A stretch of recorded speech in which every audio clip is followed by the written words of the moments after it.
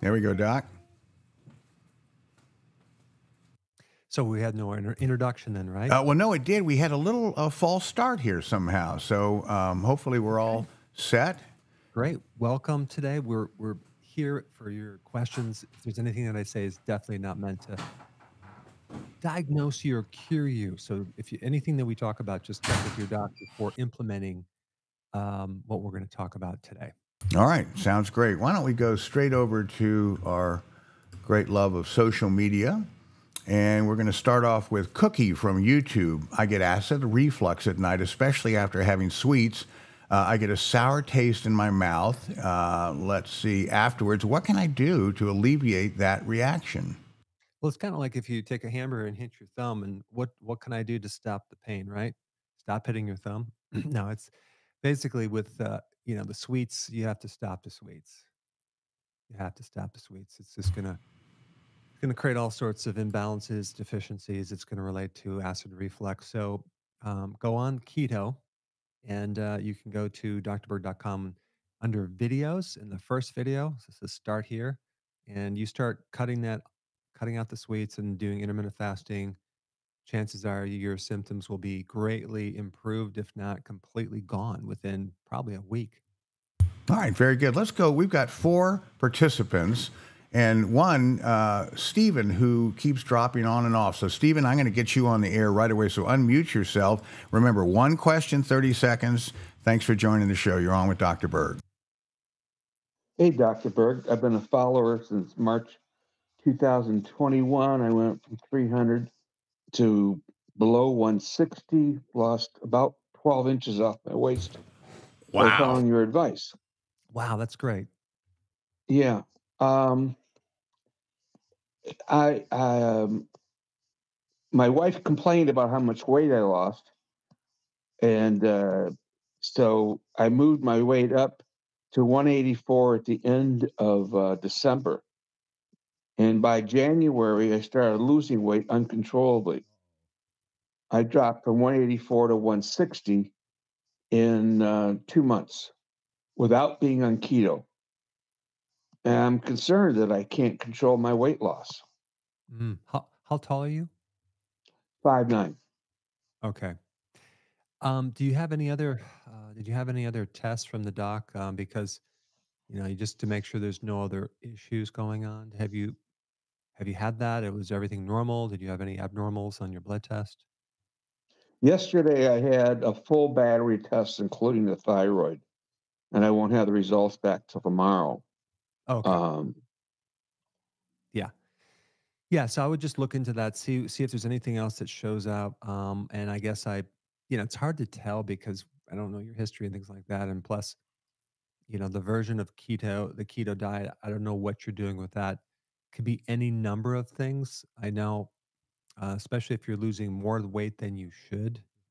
We want to also look at, are you having sufficient protein? Are you having enough calories? Are the nutrients that you're taking enough? There's a lot of things there to unpack. So I think I would just wait till you get the results, see what shows up, and see if there's anything that could indicate a reason for weight loss that much, especially without being on keto.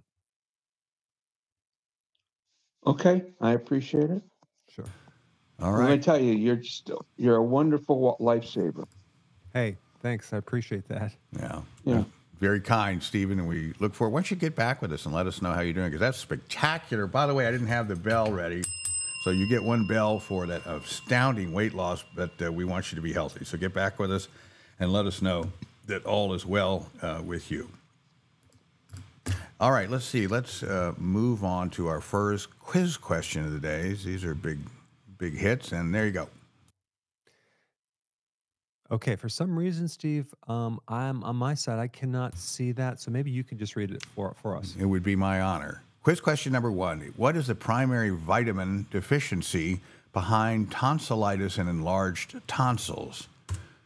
So, audience, dig into that rather, and let's see what happens. Let's go back to social media. First of all, in the green room, we have people originally from Kosovo and from all sorts of wonderful places. Let's see, Amsterdam, etc. So let's go ahead with our wonderful list that demonstrates how much people love Dr. Berg all around the world. So we'd like to say good morning to all of our viewers joining us this morning from the UK, Canada, Mexico, Jordan, Albania, India, Aruba, Cyprus, Eritrea, Chile, the Cayman Islands, South Korea, Morocco, Iran, Jamaica, Brunei, Greece, Norway, the Dominican Republic, the United Arab Emirates, Uzbekistan, Tanzania, haven't heard from them for a while, the Netherlands, Armenia, Pakistan, Paraguay, Japan, Denmark, Israel, France, Poland. We got someone from Poland on this morning, Czech Republic, Turkey, Ireland, Italy, Oman, Egypt, Sri Lanka, Croatia, Sweden, Finland, the Republic of Congo, Scotland, Tunisia, Qatar, Germany, South Africa, Switzerland, Guyana, Kenya, Belgium, Ethiopia, Peru, Taiwan, Australia, Islamabad, Slovakia, the Virgin Islands, are almost done, folks, New Zealand, Spain, Dubai, Peru, Portugal, Lebanon, Kuala Lumpur, Malaysia, and all across these United States. And people work really hard to want to be noticed. So I hope you guys don't mind grinning and bearing it as we celebrate how many people call in each week. So let's see. Let me go back here. How about Beeman from Rumble, our new partner? Thanks for sharing your posts about Ozempic. My wife went on it for type 2 diabetes back in July and had a number of bad reactions like rashes all over her body and around her eyes. Ouch. She's been off it for a month and now the rashes have all cleared up. What are some more natural ways she can use to treat her diabetes and I guess weight loss? Her blood glucose bounces around from 130 to over 200. Help.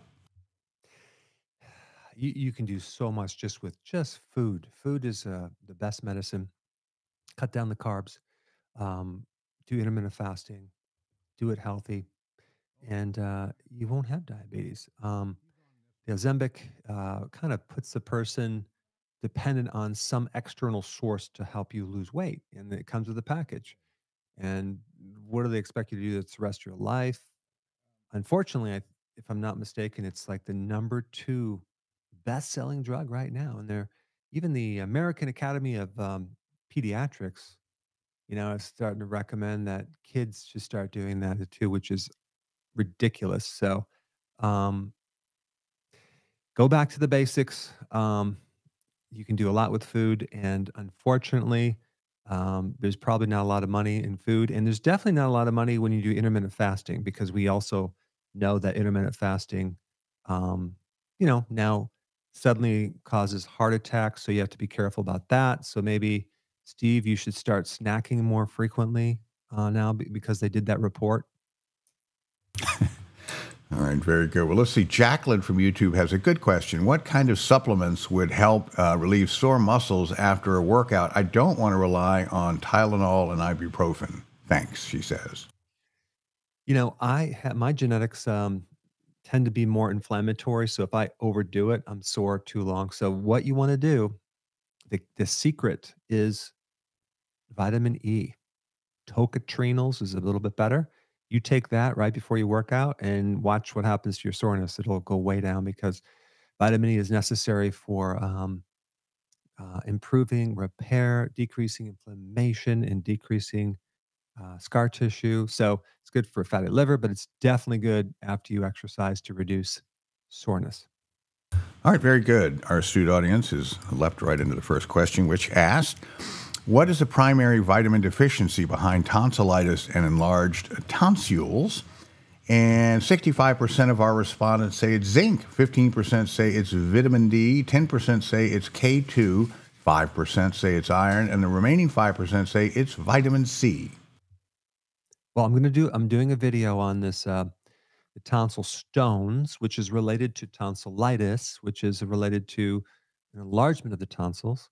And so, as I was doing a deep dive, looking at the research on this, I noticed something just kind of jumped right out and slapped me in the face, Steve. It said one of the risk factors is lack of sun. I'm like, ding, ding, ding, ding. So then I go into vitamin D and I find a ton of research. So huge correlation between low vitamin D and not only inflammation of the tonsils, but enlargement of the tonsils as well.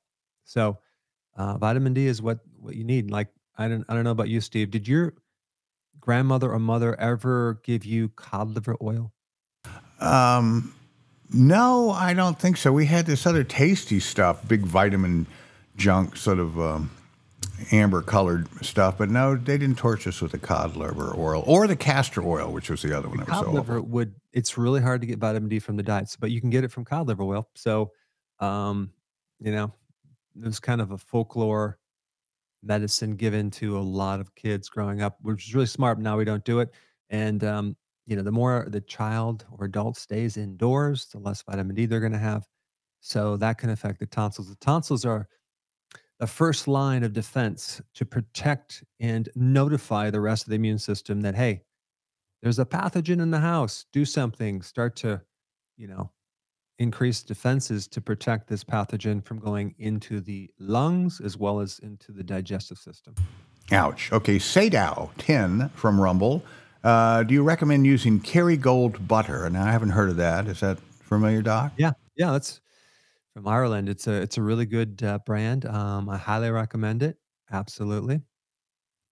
All right. If Well, you could find it, there's a I kind of like to experiment with different butters. There's if you could find cultured butter, which is fermented. Wow, that's a special butter if you can find it. I have found in America it's probably harder than European butters, but I did find one from Vermont. So I ordered that. Super expensive, but I wanted to try it. I was eating that by the gallon. It's really good. very good. All right. Second question. What is the primary deficiency behind mitral valve prolapse? And I'm proud, I think I said that right. So, audience, Yes, you did. give us an answer on that.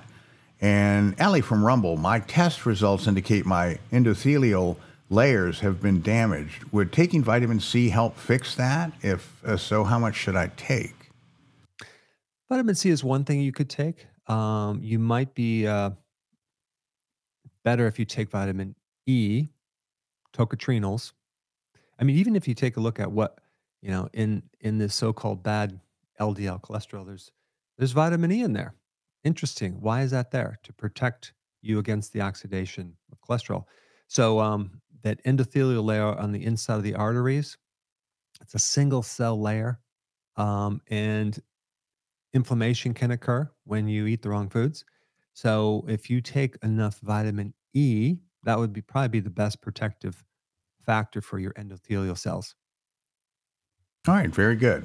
Let's see. I tell you what, we've got a couple from New York, and I noticed that they're on camera together, and I noticed that they're not arguing or yelling at each other currently. So maybe we should put them on before they erupt in some matrimonial discourse. And so here they go, and go ahead with your question for Dr. Berg.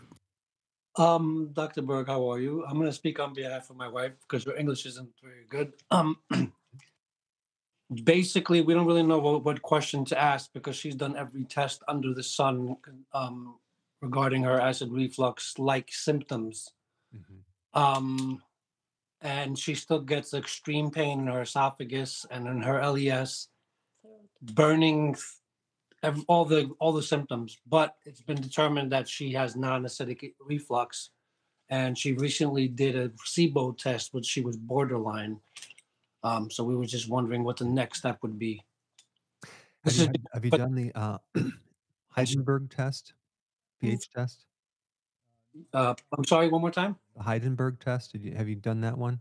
Heidenberg test. Did you say pH? It checks the pH of the stomach. Yes. I did the Bravo pH testing. Bravo pH testing. Manometry, esophageal. I did upper GI, endoscopies, CAT scan, Colonoscopy. colonoscopy. I did impedance testing. This one that shows that I have only non-acidic reflux. Okay. All right.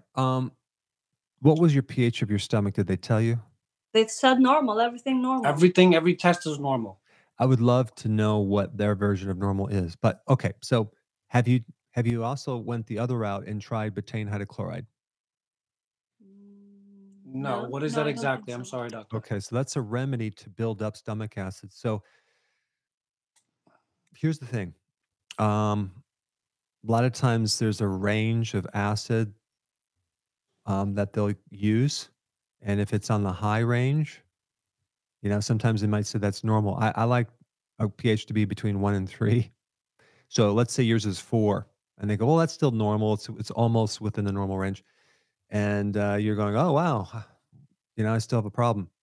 So you don't really, it's not related to acid. So you could just try. This is a very inexpensive way to figure this out. You just start taking betaine hydrochloride. I'd start with probably 4 before a meal, go up to maybe 7 each day, add another one until you're up to 7 before a meal, and do that for a week. See if your acid reflux goes away. Let's say it does. Then there's definitely your particular body needs a deeper or a lower pH. So that's one thing. There's other reasons why that valve doesn't close. One is the autonomic nervous system is dysfunctional, and that has to do with usually a lack of B1, which they're never going to test that. No. So what you could do after you did experiment number 1, let's say that didn't work, do experiment number 2, which both of these are so inexpensive. Get some natural B1, probably take, maybe double or triple the amount of you'd normally take. Just take that each day for about a week. See if that resolves it. If it does, then it's the autonomic nervous system, because that B1 is necessary for the closing of the valve as well. So that would be the 2 things I would test. Then you can go into maybe my videos that I talk about gastritis, and there's all the remedies for gastritis, which could be an issue. And since you're borderline SIBO, that relates to other approaches and handlings. But I think I would start with the low hanging fruit, which is the betaine hydrochloride. You can buy that anywhere. Start taking that before you eat, and see if that doesn't just solve your problem right there. Okay. Yeah, we're definitely gonna give it a try. I mean, we don't have too many options left. extreme diet. Yeah. So some of the tests they do, they're looking for serious diseases. You're not going to find anything No. usually if they're rare. So, yeah, we did every test. Yeah, well, you got to. This is more of a subclinical, could be functional, and sometimes they don't look at like some of the deeper issues. But anyway, try that and then let us know how that works for you. Absolutely. Thank you. Definitely. All right, Thank you. folks, that sounds so frustrating, and good for you, husband, trying to follow this for your wife. And Oh. please do get back with us and let us know what we hope will be some success in the future for both of you. Yes, absolutely. All right. Thank You bet. Thank- Thanks for coming. Boy, we've got some great guests. They're all behaving and asking their questions succinctly, and we just couldn't be more proud of them, frankly, for that. All right, let's go back to social media, of whom we're also proud. And let's see, Bambi from YouTube. Good morning, Dr. Berg. When will you add 8-hour berberine to your cache of nutritional weapons for our health? Is that something you sign on for, 8-hour berberine? It's a really, really good remedy. Typically, it's like it almost could work like a alternative metformin for blood sugars, but it does a lot of other things too. It does a lot of other things related to supporting liver function, a fatty liver, because it can make insulin more sensitive. So you can imagine you're addressing a this core problem, which is insulin resistance, with a remedy that's like really targets that thing. So the spectrum of different problems that it can help you with is very broad. So berberine is probably one of the best remedies for insulin resistance. So I think I've talked about it. I recommend it. So um, definitely try it. All right. Well, second question for the day, which has been answered, and it asks, what is the primary deficiency behind mitral valve prolapse and even issues of cardiac stuff? Our audience is brilliant, I hope. 75% of our respondents say it's vitamin E, 20% say it's vitamin B, and the remaining 5% say it's vitamin A. Okay. So the answer is a magnesium deficiency. Oh, good grief, audience. So let me explain this because I did another video on this. What's the first earliest sign of a magnesium deficiency is tetany. Well, mitral valve prolapse is kind of like and also if we can carry that on to arrhythmias because it's like one of the side effects and palpitations, um, kind of fall in the family of like a heart equivalent to tetany because we have this muscle nerve problem. Like, so if you have a little twitch right through there, if that's going on in the heart, it can really affect the valves. The valves of the heart with the mitral valve prolapse, they're little leaflets and they're kind of flapping, bulging out. That means a prolapse. That's what the word prolapse is, bulging out. And so you don't have this very efficient blood flow motor situation. It's kind of like a noisy motor. And that can create, difficulty breathing, heart palpitations, weakness, fatigue, arrhythmias, palpitations, things like that, and even anxiety. So the main treatment for that is beta blockers, but sometimes they use calcium channel blockers as well. Well, it just so happens that beta blockers lower adrenaline, and there's a huge correlation between adrenaline and magnesium. When you're low in magnesium, your adrenaline goes higher. Interesting. And what is another name for a calcium channel blocker? Magnesium. So um, I'll be releasing a video on this topic soon, but it's right. I mean, right in all the literature, double-blinded studies, magnesium tends to be a really good remedy to significantly lower the symptoms of mitral valve prolapse and its related associated problems as well. All right, very good. This next question, I do not like at all. Not at all. True, false, cancer cells are immortal. Say it's not so, audience. So anyway, we'll see what they think about that. But that sounds very ominous, which cancer is in general. Let's go back to social media some more. Let's see. Poor David from Rumble. I'm always feeling hungry, and the hunger doesn't go away even after a meal. After a meal, my stomach gets a burning sensation. This has been going on for 2 years now. What are your thoughts about what's causing this constant hunger? Ouch. One of the best ways that you know you're in the ketogenic diet adapted to ketones as your primary fuel is your hunger goes away. So the first thing I would go after is I'd like to really look at your sugar, your carb intake, and really bring that down as close to zero as possible. And probably because you have um, related digestive issues, you might want to just do carnivore if you have, especially if you have your inflammation in the gut. Um, and then parallel with that, do intermittent fasting. That way, we can really get you to start burning your fat fuel, and the hunger should go away.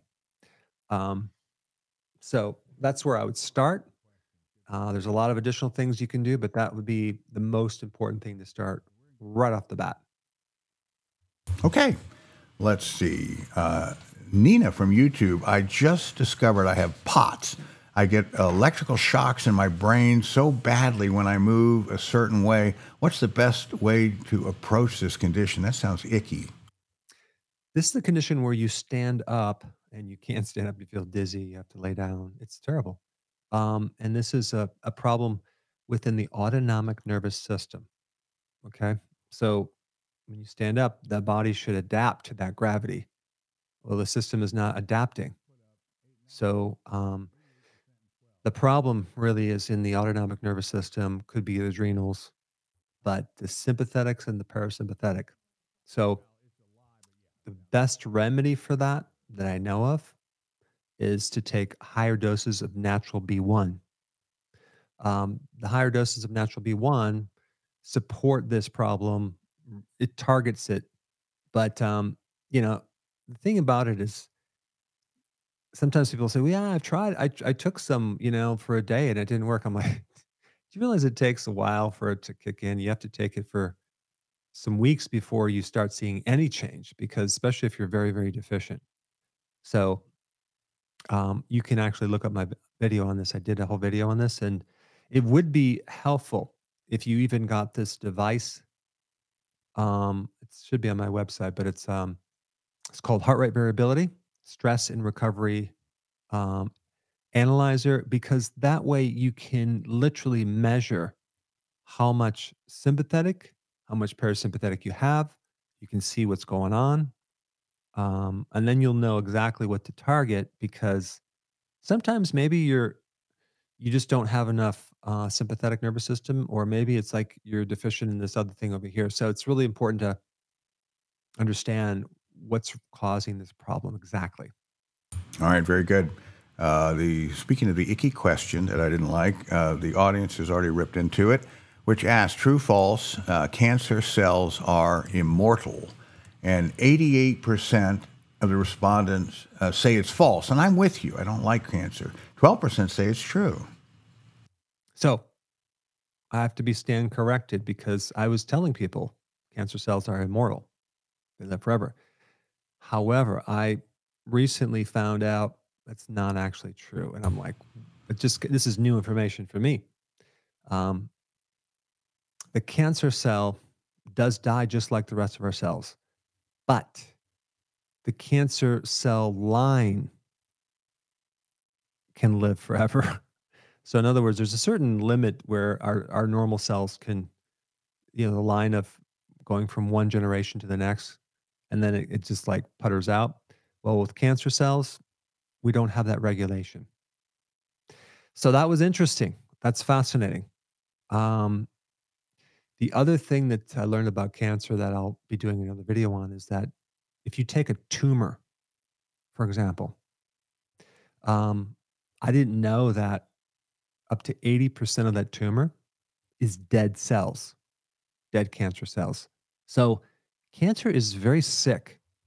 It's a very sick bunch of cells. And there's a lot of necrosis, which is kind of like decayed, degenerative cells. And so that's another interesting factor, because that relates to maybe some strategies to target this this cancer, which I'll be talking about in a video. But so the most important thing to do is to prevent cancer by keeping your mitochondria really, really healthy. So don't wait until you get cancer. Do something now. And so it's much easier to prevent it than to try to undo it once you have it. Yeah, no kidding. What a horrible thing that is. Scourge on humanity. All right, let's go to Wafa from Rumble. Can niacin contribute to elevated blood sugar levels? That's a good question. Not to my knowledge. I mean, I think niacin could even help your blood sugars. It doesn't raise sugar. It can help stabilize sugars. Niacin is like a magical vitamin. I mean, it can directly give you what's something called NAD, which helps you carry these electrons to make ATP. So it's like it helps the body make the more energy, energy batteries. And so without that, you're going to be tired. So it's good for inflammation, even though niacinamide is good, but niacin can also work for that. But it's mostly known for regulating all aspects of cholesterol. And it's one of the only things that will increase HDL, because there's no drug that will do that. And a lot of people don't like the flush, but it's not a dangerous thing. I think maybe you should get used to it and start small, but I think most people should be on niacin. I take like 500 milligrams every single day, and it does relate to longevity as well, because it helps the mitochondria. There's more to this mystery, but niacin is definitely at the top of the list as far as great remedies for so many things. I mean, the research is hardcore on this as well. It's not like weak. All right, that's very encouraging. Quiz question number 4 is a true falser. The Bill Gates funded APEAL, an acronym for something, food technology has been granted GROS, which is generally recognized as safe. So is it true or false? Has he been funded for that? Did I say that right, Doc? Okay, so Bill Gates, he funded this APEAL, which is this covering around fruits and vegetables. and it's labeled. You could see it. The question is, um, they have been granted this seal of safety, right? It's called GROS, generally recognized as safe. The question is it really that safe? Yeah. What's the purpose of it? I don't quite get what it is. To increase shelf life, Ah. because if you cover it, it slows down the exposure to oxygen and microbes and things like that. Yeah, so trace amounts of plutonium and so on to keep you food nice and fresh. All right, let's go on to social media again. Angie V from YouTube, what are the best natural alternatives to antibiotics and antiviral meds? Well, the antibiotics I would do, you have oregano tablets. You can do oregano tablets, garlic, thyme, sage. All these are really good natural antibiotics. Also antiviral, then now we're getting into olive leaf extract is a really good one. Colloidal silver is a good one. Vitamin D is a good one. So that's what I would use, because the complications are a lot less. All right, very good. As soon as you, I'm sorry, one more thing. As soon as you start killing off the microbes with antibiotic, you really piss them off. And now, because you kill off the good guys with the bad guys, so now you actually change the relationship to these microbes that depend on you. Now you get these super upset microbes that then no longer are as friendly as they were before. All right, So, don't get them angry. Now, I'll tell you who's not angry, he's very calm looking, is Ron or something from Amsterdam. I can't pronounce his name, but he's online on behalf of his wife. So, Ron, if you are unmuted, go ahead with your one question for Dr. Berg. Can you hear us, Ron? Amsterdam? Sylvania's your wife? Hello? For some reason, he can't hear us. So let's, we're not going to dump you, Ron, in case you get your stuff together there. But let's go back. Oh, wait a minute. We can't hear. Hang on. Let me unmute you. Hang on. There you go. Go ahead, Ron. I'm talking about. Speak up a little bit, sir.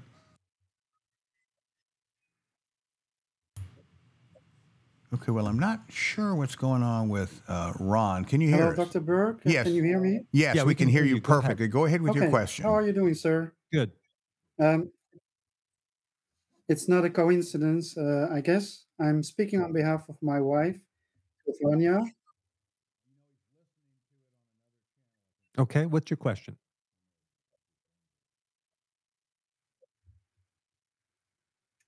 I'm speaking on behalf of my wife, Sophronia.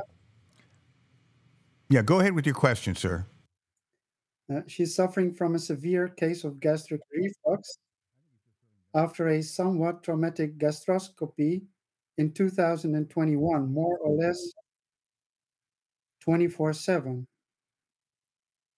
The doctors can't offer any real solutions other than prescribing protopump inhibitors and/or surgery, which is terrifying. My question to you is: are you familiar to cases like this in your practice? What can she do to help herself? Okay, good question. This is what I would do. Obviously, there's been trauma to the stomach. I would, of course, go back to the basics, because anything related to the stomach is going to be related to actual food. And so I would do the healthy version of the ketogenic diet, but here's the key. I would do probably one meal a day. Why? Because this will give the stomach a chance to heal in between the meal. And it wouldn't hurt to take a combination of things, betaine hydrochloride right before she eats, to kind of get the stomach working a little bit better. On an empty stomach, it might be beneficial to take some raw wheatgrass juice powder with water. Why? Because that has a very unique effect on the superficial skin of the lining of the digestive tract. And then, of course, the last remedy would be called zinc carnosine, which is really good for everything related to going from ulcers to inflammation to leaky gut to gastritis to anything related to the stomach. Could That's what I would you do. And could you then repeat the ingredient? I think you could probably just watch this video when we're done to get it again because all everything is recorded. But betaine hydrochloride, zinc carnosine, and also wheatgrass juice powder with water. Oh, thank you. Try that and study the videos I have on the digestive system so you can get all the details. But these are things I think will help her and give her some relief. Thank you, doctor. That's great. Well, we're rooting for your wife, Sylvania. Get back with us and let us know about your pending success story. So that's just terrific. Thanks for hanging in there and waiting so long to get on the air. We do have Magda. We'll get to you shortly. Don't worry. Let's see. Let's go back to social media. Or no, even better, let's go back to our quiz question. And we're talking about this weird covering for food. It asked, or it's true false, the Bill Gates funded Apeel food technology has been granted GRAS, which is generally recognized as safe. And the audience does, in fact, have an opinion on that. 90% of our respondents say that the Apeel application is not safe, in spite of what somebody else says. 10% say it is. Yeah. So the way this process goes for GRAS is that it's the FDA doesn't do the studies. It's the industry themselves that can do the studies and determine if it's safe or not. So there could be a little bit of bias involved, possibly, maybe. So we have that, and so they just they are considered GRAS. But here's the thing: the thing that really stood out on that product is that if you look on the ingredients, 99.3% of the ingredients is other ingredients. So I'm like, what is this other ingredients? They don't tell you. So it's kind of a mystery. You don't even get to know it's proprietary. So right there, I'm a little suspect, Steve, when you can't actually put your ingredients, other ingredients. I'm like, and especially if it's like 99.3% of it. Boy, that's a license to throw anything in there you want in it. I bet they don't cover their vegetables with it. I'll just let everyone else experiment, see what happens. But, you have like, let's say it's cucumbers, right? Or even like, let's say you shave off. I'm just going to shave the skin off my apple. Well, first of all, most of the nutrition is in the peel, not in the pulp. So, okay, just get rid of nutrition, so you have the carbohydrate. So anyway, I don't know if I'm crazy about that. That product. There's other products that might be better, but maybe not. Like they put like shellac is one of the ingredients. It's petroleum products. So there's a lot of stuff you got to really just look at what you're buying and making sure that the shellac is not worse than just not eating anything, Steve. And I know some people are going to say, "Oh my gosh, now I can't even eat anything. I can't eat." Well, you can drink water. No, you can't do water. Now, there's plenty of things you can eat, but you just have to differentiate some of these products that, initially they come out and they seem really great, but all of a sudden they find how many products were listed GRAS, but then all of a sudden they find out there's a problem. Well, trans fats. There's been quite a few products that are now found. Oh, we found they're dangerous. Actually, well, who did the safety studies originally? That's what I want to know. How did they push that through? No kidding. It's a real puzzle. I'll tell you who we haven't heard from in quite some time, and that's Lady Trucker Toes from Rumble. And she's back. She's back. And thanks to you, Lady Trucker Toes says, I have finally reached my ideal weight. What's the best way to maintain without losing additional weight? Don't change too much, but maybe add a little more fat to your diet. That's what I would do. All right, you got to realize too, what's going to happen is you are going to hit a set point. You are going to stop losing weight eventually. You won't just, get on the ketogenic diet and then lose weight till you're completely emaciated. It's not going to happen. So your body will adjust at a certain point.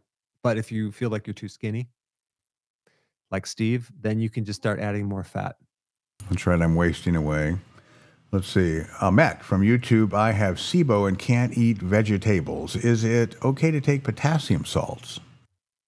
Yeah, SIBO is small intestinal bacterial overgrowth. So it's a situation where you have microbes that are supposed to be in the large intestine, they're in the small, and then every time you eat, you get the fermentation in the wrong place, and you get bloating and the whole thing. So I think you should probably do carnivore for 2 months, to clear that out. But yeah, you can do potassium. That's not going to interfere. You just don't want to do probiotics though, because it's going to add more microbes to the small intestine. And also fiber will be a problem as well. Okay, here's VJ from Rumble. And by the way, Rumble, thank you all. You've really just growing like crazy, and we appreciate a free speech alternative for us to ask questions and answer them on.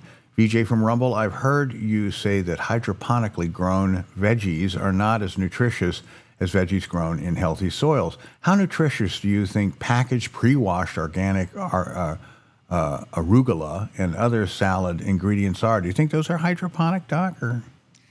So yeah, I think they passed this law where you could actually have hydroponic, organic hydroponic. So just because it's organic doesn't mean, it doesn't tell you it's soil grown versus grown in water. Unfortunately, they don't really tell you where a lot of the stuff is grown unless you go to their website, and hopefully they're transparent.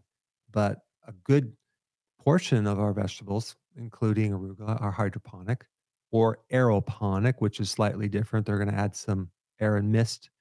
But there also is some the other part of it is like they're soil based, but you're grown in California. But they're using only like NPK, so nitrogen, potassium, and phosphorus as their three minerals. So even that, it's not that great. So when you get into salad or other greens, it's difficult to find something unless you can get a local farmer, or even better yet, grow your own vegetables in your garden. I'm going to be releasing a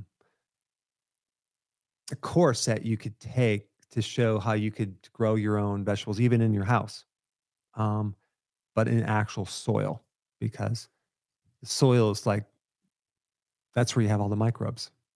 People say, well, there's microbes in hydroponic. Yeah, but do you get the same amount of microbes in hydroponic as you would get in soil? Well, then how does that work? Because you're flushing water through the system. So salad and other vegetables are meant to be grown in soil, not water. They're not water based. Other plants are. Some are, but like seaweed, but most of them aren't. So yeah, it's not a good. If you could just find something that's from a local farmer, that's going to be the best. All right, very good. Last but not least, from our on-air participants is Magdalena. She likes to go by Magda, which I'm happy to call her, and she's from Poland, and that's a great thing. Magda, you're on with Dr. Berg. Make sure you unmute yourself. There you go. Yeah, thank you very much. Yeah, hi. Hello. Yeah, I'm starting with the statement that I am vegan, and I started intermittent fasting beginning of the year, and then 2 months ago with ketogenic diet. And I'm really worried a bit because I am very lean, and I wanted simply to start this for longevity and autophagy. And yeah, I lost additionally more than 2 kg, and my friends are even worried, put on weight, but I don't know really how I can do it. And apart of that, I've heard that one have to reduce the amount of protein to boost autophagy even more. And now, I am a little bit lost in which direction to go. So I am 50 kg. I was 50 kg. Now I'm under 48, and I am 165 centimeter tall. And then you say you're doing a vegan diet right now, right? Yeah. Yeah, you don't want to lower your protein. And I know that you want to get into autophagy right now, but autophagy, I would put that to the side right now. I think the key is trying to find how you're going to get enough quality protein with that diet, because it is difficult. You do not want to reduce that protein because you're going to start feeling weak, and it's going to affect your tissues. You're not going to look as healthy. So you're up against a difficult problem to solve, because where are you going to find the quality protein in the right amount of calories, and then keeping the carbs low and having the right fats? Of course, I'm assuming that you're supplementing as well with the key nutrients, but it's difficult. It's a difficult problem. Would you be open to being a vegetarian? No. Okay. All right. Well, I think No, it's a difficult problem. okay. You're just going to have to experiment on, I guess, germinated nuts. You might have to do some organic soy products that are fermented. You might have to do different protein powders in a combination that you have all the amino acids, because um, it's hard. So, and I there's a lot of details to get into and research, and which I don't have time to go into. But I think yeah, you don't. I would put this autophagy to the side and don't worry about that right now, and just make sure you get all the nutrients. That's the most important thing. Yeah. And also spirulina is a really good vegan product that you should look at and take a good amount of that, because you have a good source of protein from that, and a lot of other vitamins, including the B vitamins, and I think even DHA is in there possibly. So yeah. Okay. Thank you. Okay, you're welcome.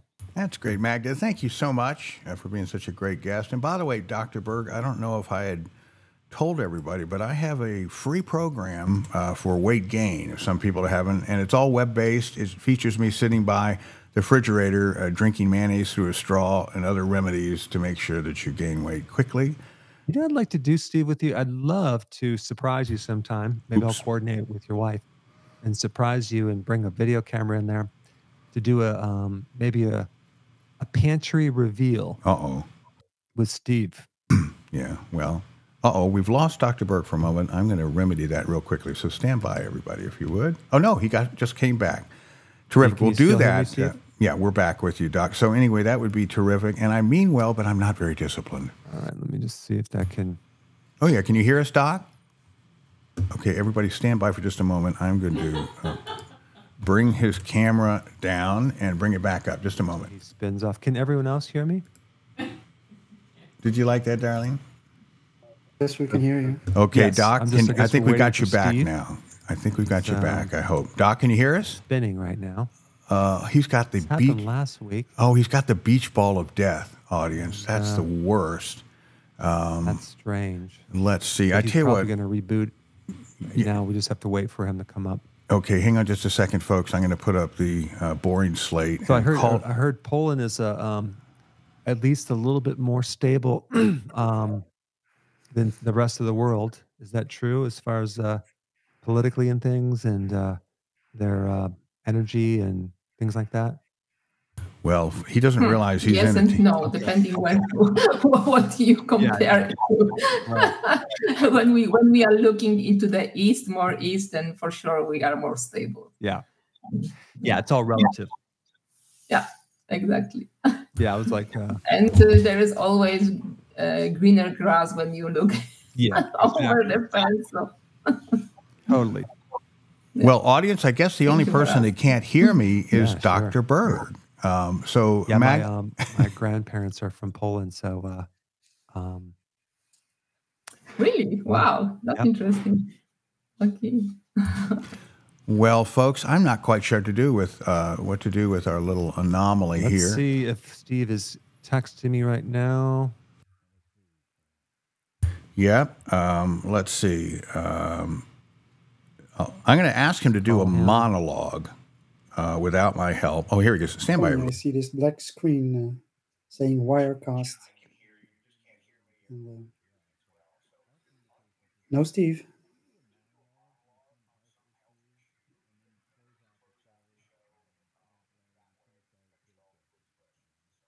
Well, can you hear me right now from the cell phone? That's what we're going to use. Okay, I got it. Because I can hear all the people in the green room, just so you know. Okay, very good. So Dr. Berg and I have a side channel. Very exciting. He figured it out. So you can hear me, Dr. Berg. Is that correct? Yeah, I can hear you fine. Okay, very good. So let's move along with All right. the next deal. Stand by. Let me go back to social media. BK from Rumble. Is plaque in the arteries primarily calcium?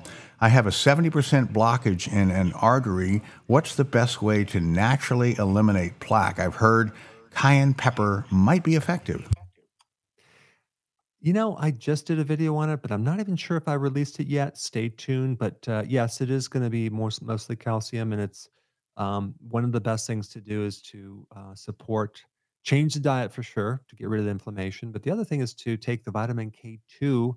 But it's hard to find vitamin K2 in the right amounts. So you want to find, I think Life Extension is the only company that sells the mega K2. You want like 45 milligrams, not micrograms. So that way the body can drive the calcium to the bone. Now, some people, when they start taking vitamin D and K2, they might temporarily notice that their calcium goes up. And that's because it's the calcium is being mobilized from your tissues and it has to go up through the blood to get to the bone. So, you want to look at the whole picture of what's happening. But vitamin K2 is a very good standard remedy to help remove calcium, but also realize there's going to be other things as well. So stay tuned for that video. All right, let's go to social media. Anonymous from YouTube. Is there a way to prevent or reduce gallbladder polyps? Well, that's really primarily decreasing inflammation in the gallbladder. So you have to make sure you get rid of the seed oils. You want to make sure you start eating healthy and doing intermittent fasting. And hopefully those will go away. It's something, go back to the basics and just stick with that. All right, very good. Let's see. Ray Up from Rumble. What are your thoughts on the carnivore diet? Is it okay to eat fermented vegetables on that diet? No, it's not the carnivore. It's basically to be the carnivore adding something else. Carnivore is just meats and eggs and fish and stuff like that. So if you're adding some fermented vegetables, the vegetables, you'll feel it's going to be a different diet. I like that option.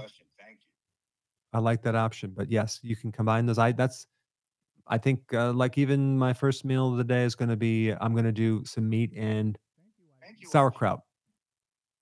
Good. Okay, Doc, how about our final question for the day?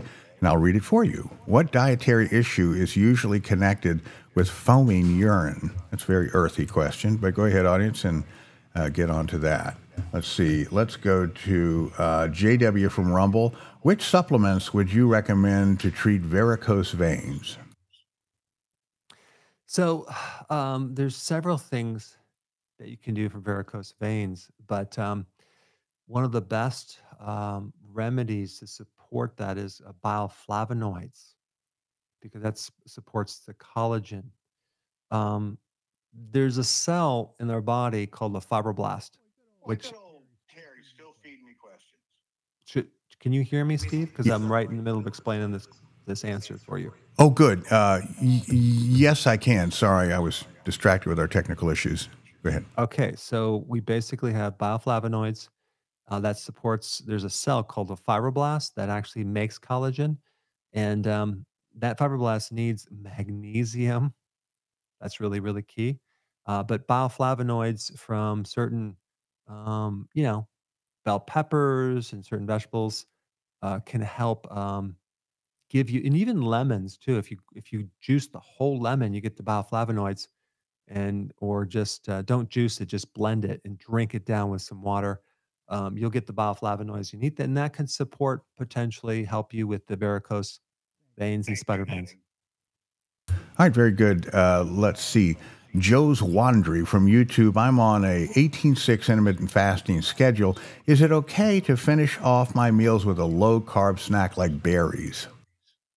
Yeah, not a problem. Wow, that was quick. All right, you're off the hook, Joe. You can do just that. Let's see. Linwood from Facebook. I've started taking 1,000 milligrams of bromelain. Did I say that to reduce inflammation in my body? What are your thoughts about its benefits? Bromelain is good for inflammation. And it's a great, powerful anti-inflammatory. That's what I would take it for. All right, very good. Moving on, Sugar Studio, what a name. From YouTube, can niacin increase our blood sugar levels? Well, that was asked before. I don't think so. I don't think it's correlated with that. I have not seen any problem with that. So the answer would be no.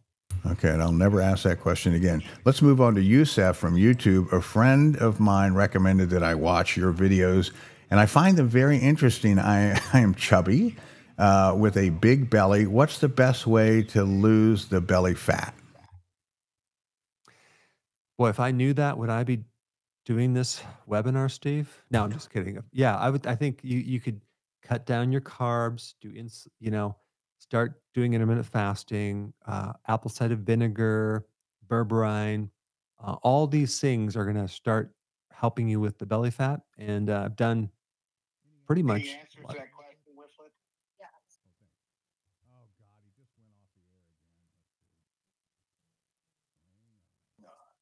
There you, boy, what a day, audience. Forgive us for our technical difficulties. We're going to climb on the manufacturer of this software today and let them have it. But anyway, Dr. Berg, you're back. You disappeared for a moment. We do have answers to our final quiz question for the day. And that question asked, what dietary issues is usually connected with foaming urine? And I don't know why that disturbs me so much. 20% say, what is that? Kidney related. 10% say acid, 50% say protein and salt, and 20% say diabetes. Well, the foaming is going to be more protein in the urine, Steve. So you're in too much protein because the key is the dietary aspects of this. It could be kidney disease, but it also could be you just eating too much protein. Start cutting it down, and that way you can get rid of those foamy bubbles that look like soap. All right. Well, I'm ashamed because I'm supposed to be the big technical guy, and Dr. Berg saved the day with the side phone gig, which has brought us all the way to the end of the show successfully. So thank you, Dr. Berg, for doing my job for me.